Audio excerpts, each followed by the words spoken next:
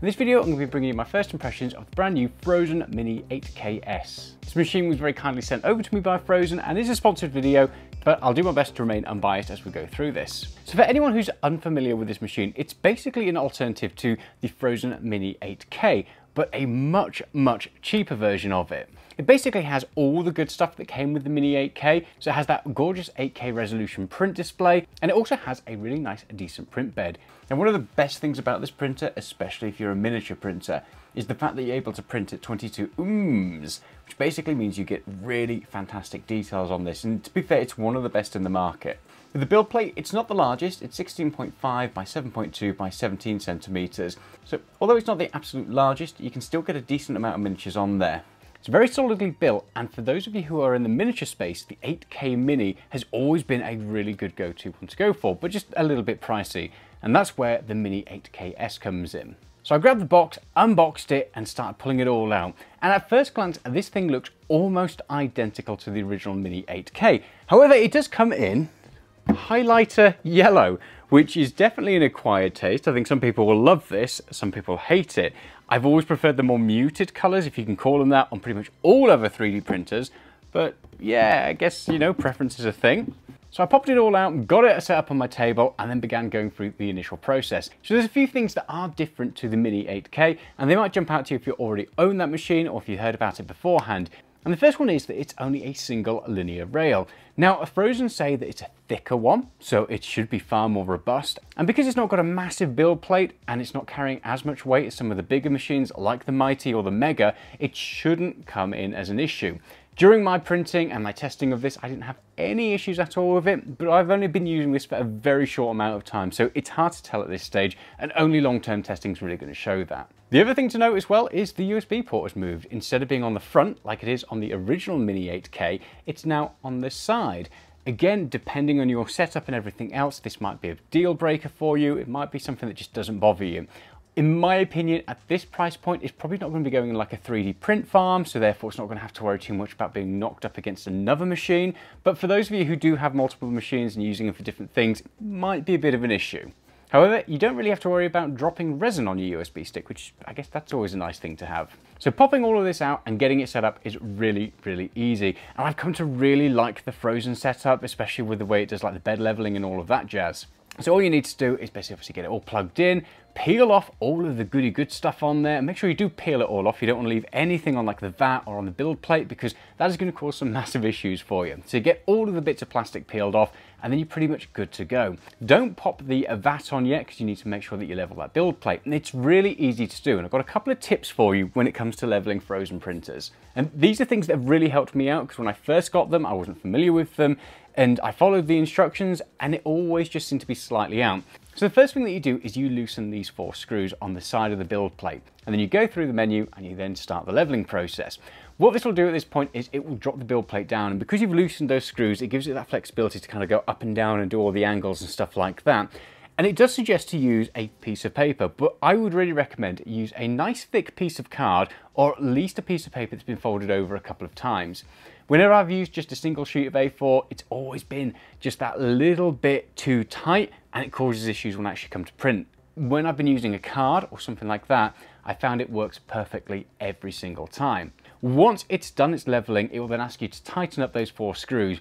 And one thing that I'd recommend with this, and this has worked well for me every time, is do them one at a time, but very slowly. So tighten them all up until they're just at that biting point, and then go back in and do them like one by one, but do them on like alternating sides. And the reason for this is if you do both of them on like the left-hand side of the build plate, it then can sometimes just knock it slightly out of alignment. But what I found is if you take them to that biting point and slowly tighten them, you get a really nice level. Once that's done, you are pretty much good to go and start with your printing. So pop your VAT on there, fill it up with your resin, and then head over to whatever chosen slicer that you're going to be using. So for this, I was using Voxel Labs just because that was something that already had the profile built into it on the USB stick, but it will work with Chitubox, it will work with Lychee, and it will work with pretty much all your major slicers. Get whatever files you're going to go for, get them printing. Now, you're normally meant to do a test print, but I don't a lot of the time, which is probably really bad practice, but I just went off and I started printing off different files. I wanted to see what the quality was like. I ran off and I printed a range of different miniatures, ranging from really kind of small things through to larger things as well. So I started off with these two small little orcs here by Station Forge, and they look fantastic. There's a lot of detail on there. And I was using the Phrozen 8K resin with this, and that's because it's this really nice dark grey resin. And that means I don't have to go off and prime it to really show off the details for this. It'll capture nicely on the camera. Shows up really nicely. These are some very nice looking prints. Very crisp, very clean, got some fantastic details. And bearing in mind, this was at the default 0.05mm layer height, I was getting some really crisp looking details. I also printed off this pirate lady. She's a 75mm model. And this is one of the cleanest prints that I've seen in quite some time. Her skin looks really, really smooth. And there are some layer lines, and I could probably start to get rid of those if I went down to a lower layer height and messed around with the settings. But considering this is out of the box at the default settings, it pulled off a really crisp, clean and smooth print. I was really, really impressed with this one. I then went off and printed this larger undead giant by Mammoth Factory Games. And this looks fantastic. It's got all of these little details all over it. And I've got to say, it really stands out. It looks fantastic. It's got loads of little details on them. They all came out looking really clean and looking fantastic. And this is a larger model as well, so I was impressed to see what it could do at that size. Next up, I printed off this like undead ghost creature by Mammoth Factory Games as well. And the thing that really stood out to me on this one was the fabric on like the robes and the cloak and everything. When you zoom in there, it looks amazing. Like the detail it pulls off on this. And I think this is just a testimony to 3D printers now. They pull off fantastic looking prints, even in this sort of like a budget area. So this so far was looking great.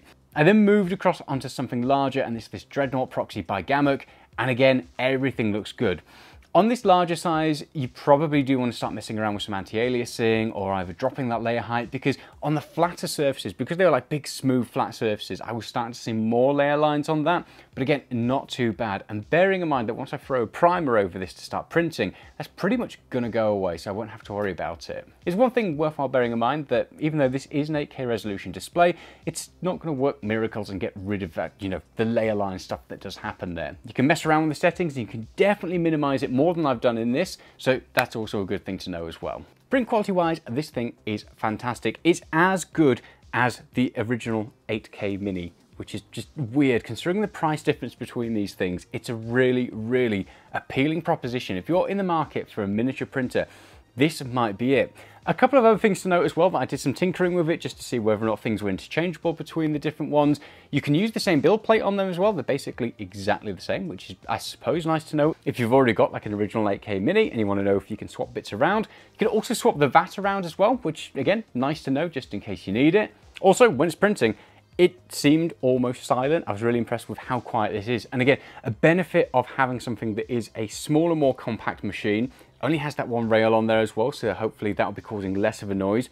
Compared to other machines I've used in the past that can make quite a bit of noise, this thing is almost silent. And I guess that's maybe why they went for the highlighter pen yellow, so it stood out and people remembered it's there. So at this early stage, would I recommend that you pick one of these up? And based on my first impressions of this, printing a few things off and trying it out, I definitely think this is going to be one to keep an eye on. You get fantastic print quality, a decent sized build plate as well, and all in all, it's really easy to use. It feels solid, despite it being the more budget version. It still feels really, really solid and well made. And I've been so incredibly impressed with it so far. If I was in the market now to buy a new 3D printer for miniatures and printing off miniatures and everything else, I genuinely think this would be one of the ones that I would go for. You've got alternatives out there, so you've got things like the Mars 3 and the Mars 3 Pro, which have been things that I've really liked in the past, but this has that extra resolution so you can get some more crisp details and just get some slightly more detailed prints. It also really contends incredibly well at that price point. Phrozen say this is the cheapest 8K printer that you can get on the market at the moment, and for the price point that they're asking, I believe it's like $300 currently. You really can't go wrong with that. So all in all, during my initial testing, I'm really impressed with it. Got some fantastic print, easy to use, feels very solid, and if you don't mind the highlighter yellow, you know what? This could be one worthwhile picking up. So I hope you've enjoyed that video. If you've got any questions, throw them down in the comments below and I'll do my best to answer them. I will do a follow-up in probably like a month's time or so, just to give an updated view on this, how it compares to things like the 8K Mini, and just my thoughts on it as I've used it for a little bit longer. I have only used it now for about a week, so it's hard to really give you a fully detailed view of it. but based on those early impressions, it's a really good printer. So very impressed, Phrozen. So I hope you've enjoyed that. Hit the like and subscribe button to come along for some more content in the future. Thanks so much to Phrozen for sending this over to me and sponsoring the channel, and I'll see you in the next one. Bye.